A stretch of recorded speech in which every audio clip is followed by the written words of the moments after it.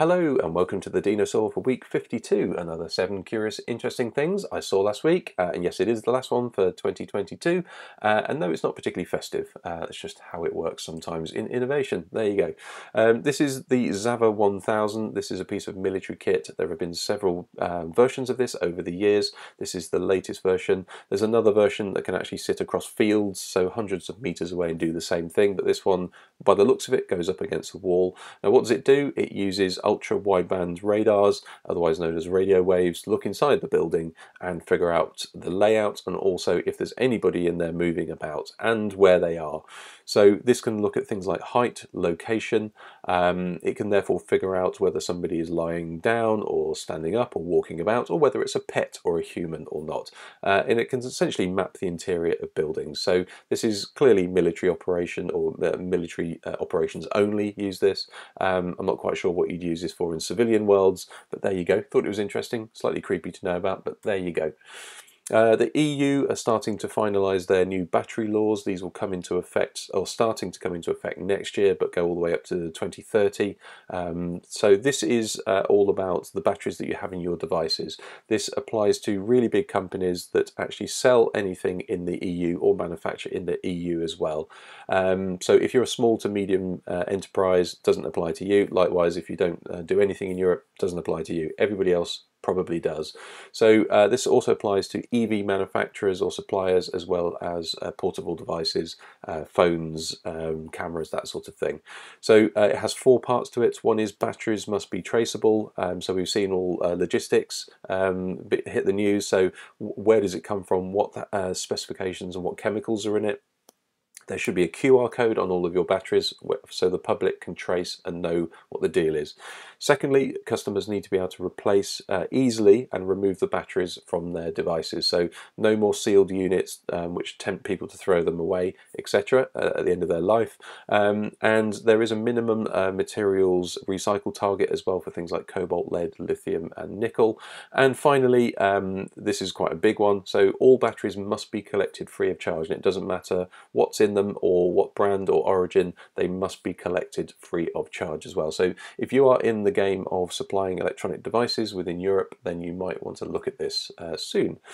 Point E, this is the cousin of DALL-E. DALL-E is the thing that makes images from text inputs. Now this makes 3D inputs or 3D outputs from text inputs. So we've seen a few research papers that show the results of this, but it's now essentially you can go and have a play with it. So go and link to Hugging Face. I'll put the link at the bottom there. It's also in the description, and you can do what I did and just find out how terrible it is at this point. So if you work in the 3D industry making models, your job is very safe right now. So as you can see in the top left, a carrot with arms is just terrible. An elephant with 5 legs has no idea what to do with.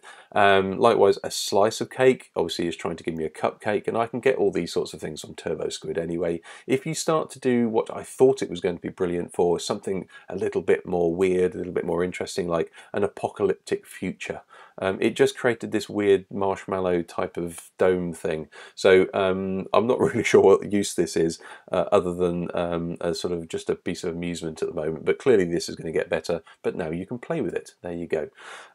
If you do 3D printing, as I do, that's what that thing is behind me, then you know the bane of your life is overhangs, and if something is overhanging, then it needs a support beneath it, and cutting off supports and designing those is a real pain.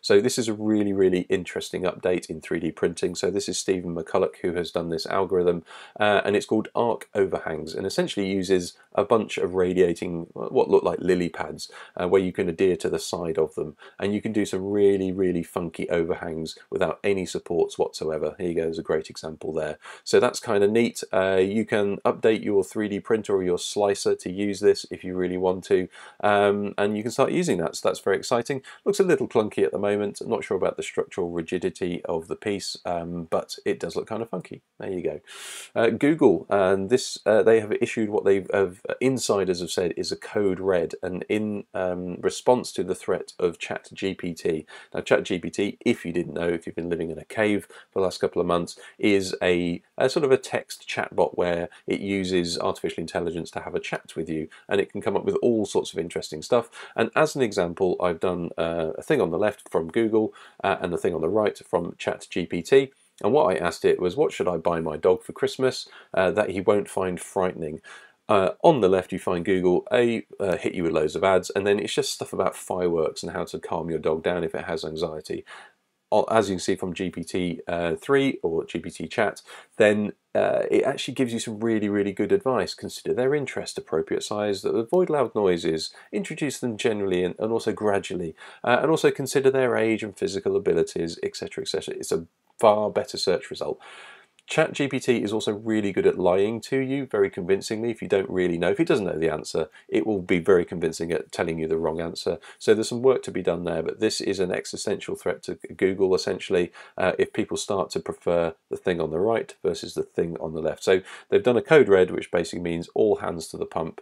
We need to get this out ASAP. They've already got some things in the works, but they just haven't brought it into the world yet. So look out for that.